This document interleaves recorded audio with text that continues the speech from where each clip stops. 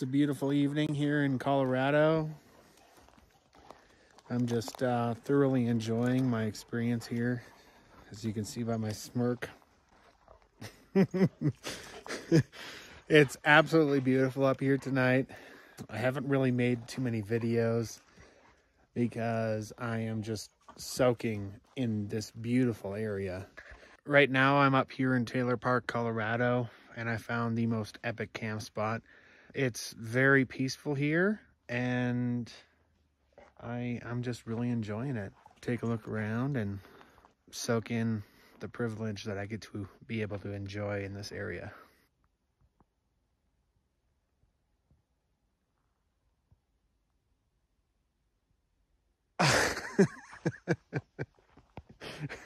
Beautiful, beautiful out here tonight, guys and gals.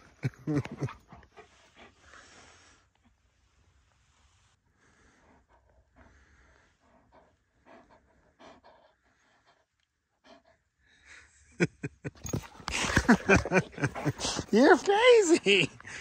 Oh my God. What are you doing? Well, I made it to this place called Pie Plant Mills. Yeah, it's really cool. Old building, but there's these little chipmunks that are running around that are very, very curious about me. One of them got to about within 3 or 4 feet. So I'm gonna come down here and sit right where I was and see if I can't get those little guys to come back and take some video of them. Vipers.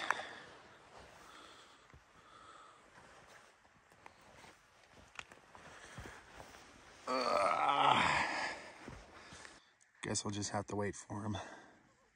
See if they'll come back. The really tricky part is trying to stay still while there are mosquitoes attacking me.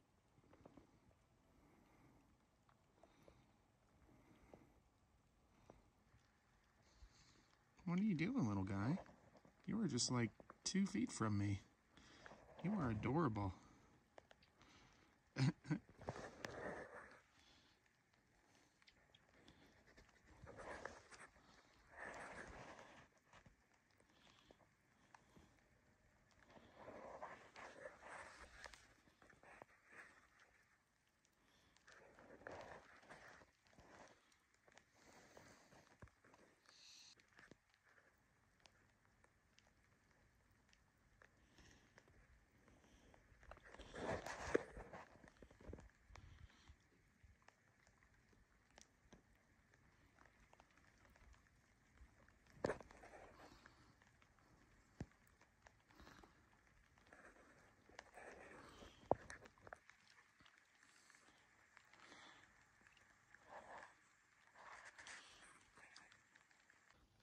This is so cool.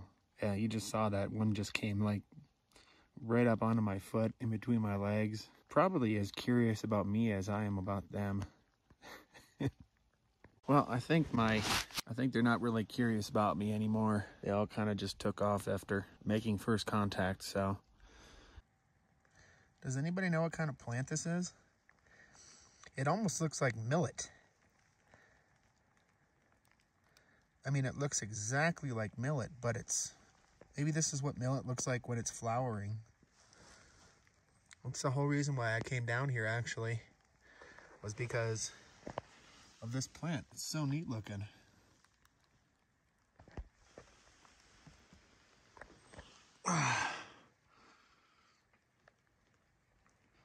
Man, Colorado is such a beautiful area.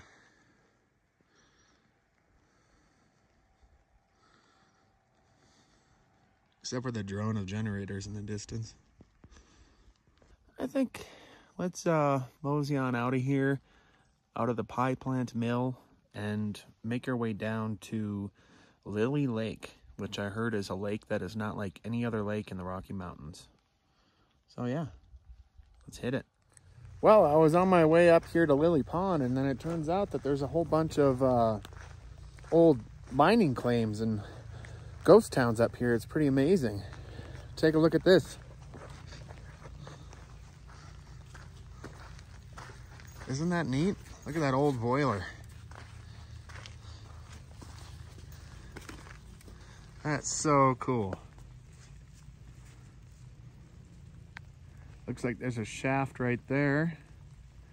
And there was probably once a mine hole right there. Yeah, look at this. This is so cool. I love seeing stuff like this. I mean, it's unfortunate environmentally speaking, but it's cool seeing the history. Just rugged individuals who must have came up here in hopes of striking it rich. Yeah, I'd say that's pretty collapsed. It is just, it's not exactly the nicest day to be outside right now. But it makes me glad that at least I have a cab for my UTV, because otherwise some of these poor individuals that are driving around without a cab are getting completely soaked. Yeah, look at this. Look at this tailing pile we got going on here. There must have been some pretty good gold up in this area, or silver, or whatever it was that they were hunting for. Wow, this is so neat.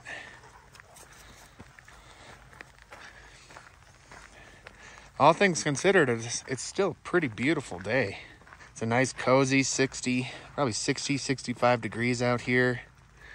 Just a great day to go out and do a little bit of adventuring, exploring, and seeing all this amazing history we got going on here. And the views, wow. Yeah, there was definitely a lot of gold to be had up here, I'm guessing, judging by how big this tailing pile is. Cool. All right, let's head back into the Can-Am here and see if we can't find this beautiful lake that I keep hearing about.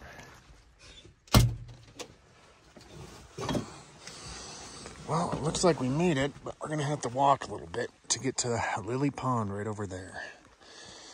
Coming out.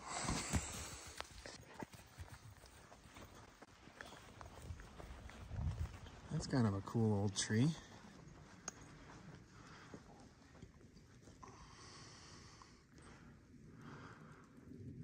Something tells me that tree's been hit by lightning a few times. Look at how many times it branches off.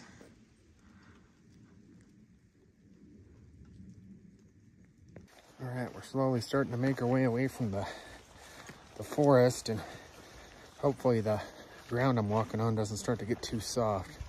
It's kind of looking like it's about to. Oof. Yeah, I might have to actually find a different route here, because it's, ooh, yeah, it's getting soft. Darn it.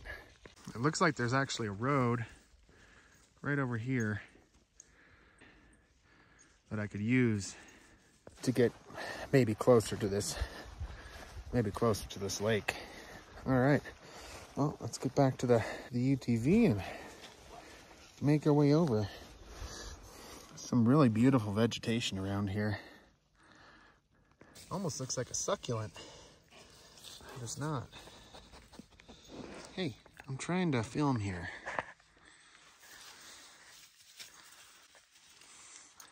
Come. Good girl. Oh, yeah, thanks. Wait for it. There she goes. All right. All right. This looks a little bit better.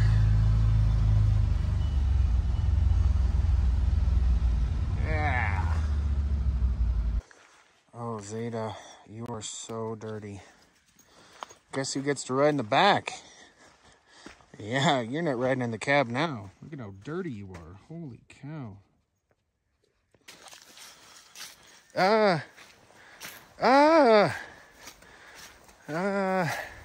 Wish I would have brought my boots. Wow. Man, this is cool. See if Zeta go run in that water and clean off a little bit. I don't know if that'd be clean or not.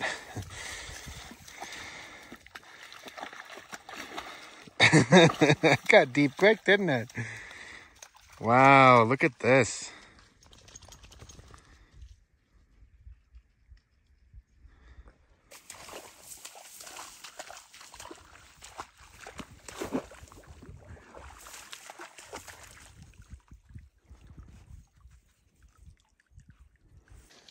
Yep, those folks weren't kidding. This is a really cool place. I'm glad I took the little trip up here. I wish I would have brought more than just this camera, but this was such a spontaneous trip that my phone's the only thing that I brought. But it's all good. I think you guys got a good idea of what this place looks like. It would have been really neat to set a time lapse up right back here as those clouds start to dissipate. That would be cool. Oh well. Yeah, so I think that just about does it for today's trips. Let's make our way back down to my camper, which is about 16 miles from here, and cook up some grub because I'm pretty hungry right now.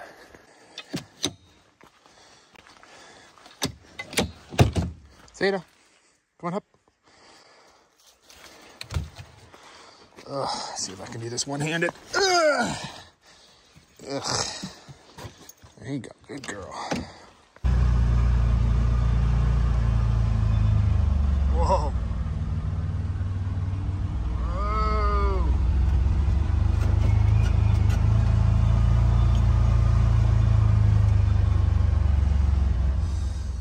Guess you forgot to shut off his music, so just imagine this part right here. Brrr. Psh, water, psh, water crossing, epic, woo!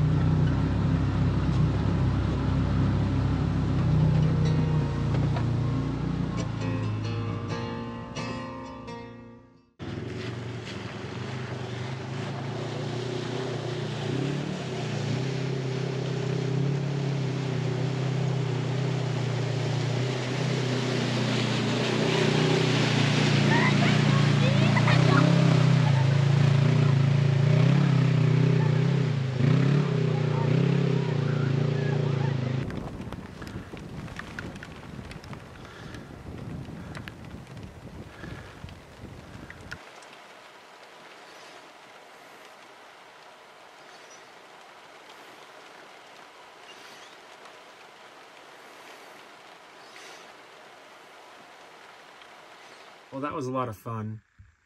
On my way back down to my camper, I actually saw another person with the Northern Light, which was probably only a third one that I've seen in the entire time that I had been in Colorado. So after shooting the breeze and exchanging pleasantries, he invited me to go with him and his wife and this other couple that they had just met a few days prior from Minnesota, and they were going to go and do the Devil's Punchbowl.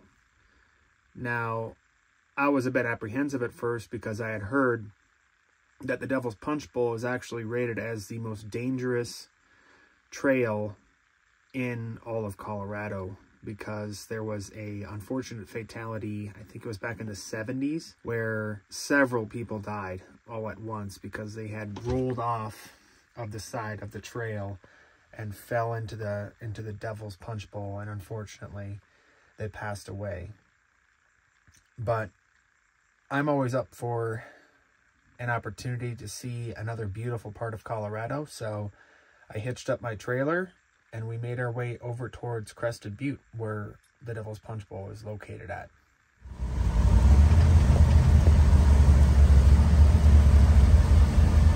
Ooh, it pays to be narrow.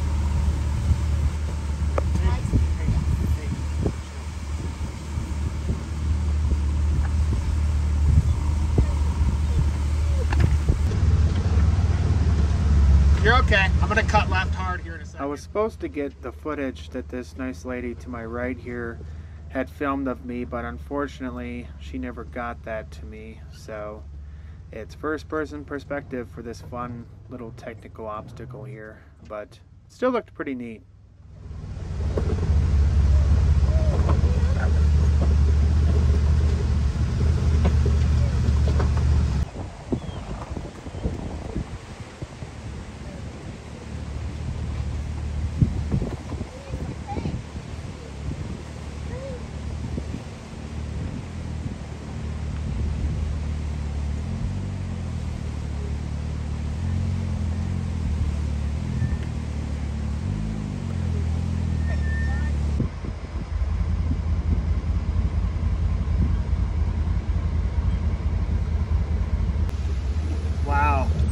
What an amazing trail this is.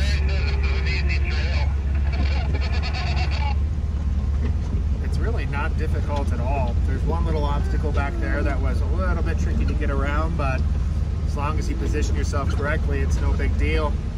And being a little bit more narrow like I am with my 64-inch wide UTV, I'm noticing that things are a lot easier to get through than the poor folks that have the 72s and the 74s. Now this is actually the scariest part of this entire trail because of the camber. You end up keeping your left front and left rear high on the left side of the trail, and then that actually pushes you downhill and down into the Devil's Punchbowl. And it was not a comfortable feeling at all. You can see he's actually starting to teeter a little bit right there, and safely makes it out, fortunately. Oh man, this is going to be sketchy.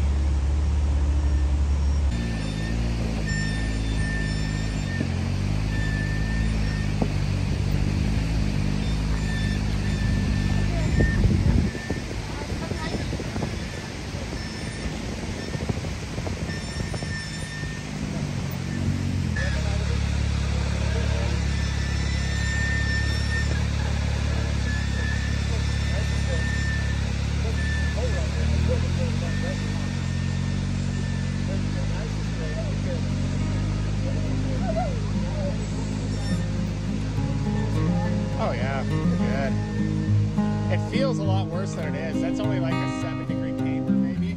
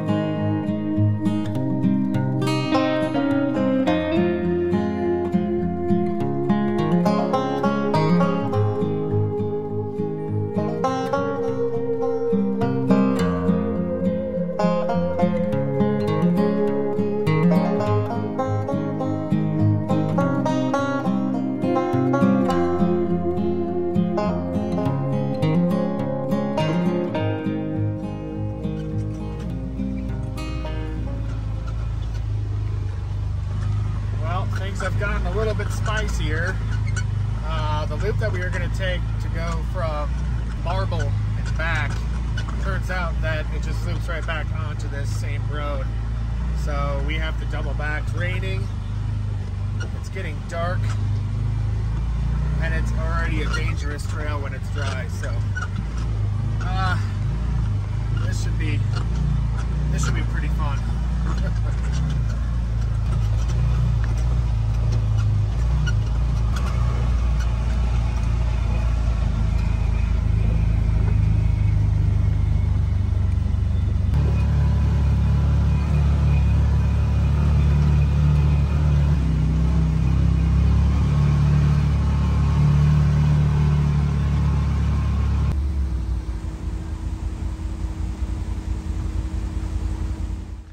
Well, that was exciting.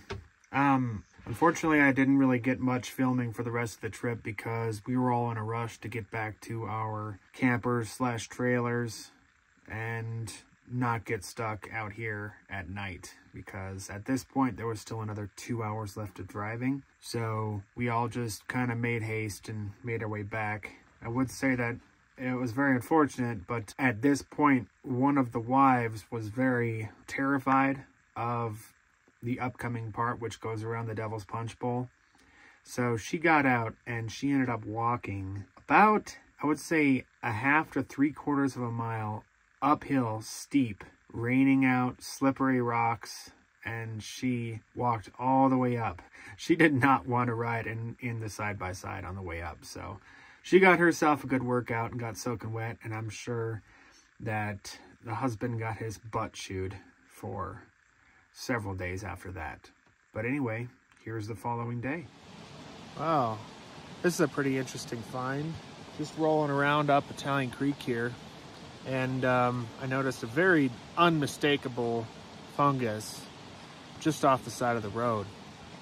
And the name of this fungus is called Amanita Muscaria. For those of you who are not in the know as far as fungus goes, Amanita Muscaria is actually a psychedelic mushroom. And legend has it that the story of Santa Claus came from the Amanita Muscaria. The reindeer in the Nordic countries would actually eat the mushroom of the Amanita Muscaria, and then the people would actually, from what I heard, would actually drink the urine of the reindeer. They also, from what I recall, I don't know how you prepare it, but there are 2 psychoactive chemicals in Amanita Muscaria. One of them is muscarin, and then the other one is, there, I can't remember it off the top of my head. But the crazy thing about this mushroom is it actually has a lot of pharmaceutical properties too. Aside from it being a psychedelic, it used to be stigmatized as a venomous or a poisonous mushroom, but in recent times, the stigma has started to become less prevalent, and now people will occasionally enjoy it. Both for its pharmaceutical benefits and also for psychoactive benefits as well. Now, I just got out. I'm in this beautiful aspen grove right here. And looking around, I can actually see a whole bunch of other mushrooms that are edible. Right over here is a mushroom called the bolete, which I believe in Italy, when they harvested them, they're actually also called porcini. I guess I was saying it wrong. The correct way to say it is porcini. And they are kind of coveted in the culinary scene. It's pretty fascinating to just see how the ecology of this area is just so ripe with food that a lot of people wouldn't even know about. Now, the thing that you can actually help identify if it's a porcini mushroom or not is the flesh itself. On the bottom of these mushrooms are these very distinctive pores that are unlike what you would normally see in your typical mushroom. There, see right there? But the problem with these mushrooms is that very often they're actually infected by bugs. So you can't eat them. Well, you can, you're just gonna get a little bit more protein. Now, some species of these bolete mushrooms, I hope I'm pronouncing it correctly, can get very, very large. I've seen ones that are the size of a basketball, and if my dog would quit knocking them over. Hey, go on, go. I'll show you this one right here. This one, I've got some pretty big hands, and it's the size of my hand. And this isn't even the biggest one I've ever found before. And here, I believe these are boletes. They're just starting to sprout up about the size of my thumb. Kind of cool, huh? They look kind of phallic in nature, but Hey. Don't most mushrooms look like that? You know the old saying about mushrooms, where you're gonna find one, you're gonna find a whole bunch more. So what I'm hoping to find are not Amanita Muscaria or boletes. What I really want to find are some chanterelle mushrooms, because up in Montana, the season for chanterelles is right around early to mid-August, depending on the season. And chanterelle mushrooms are delicious, like very, very tasty, right up there with morel mushrooms. I've actually harvested about 14 pounds in 2 hours one time in this one honey hole that I've found before. It doesn't look like there's any growing around here. They're very, very easy to find when you know where to look, because they are vibrantly orange, like very bright orange. So they stick out like a sore thumb.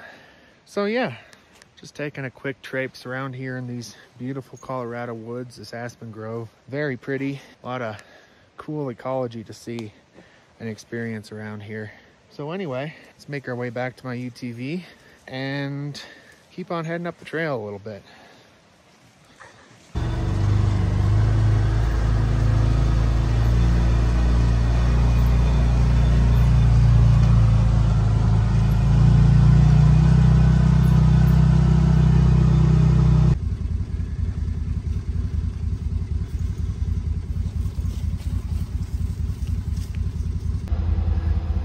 Postcard beauty is not very hard to find here in Colorado. I mean, just look behind me.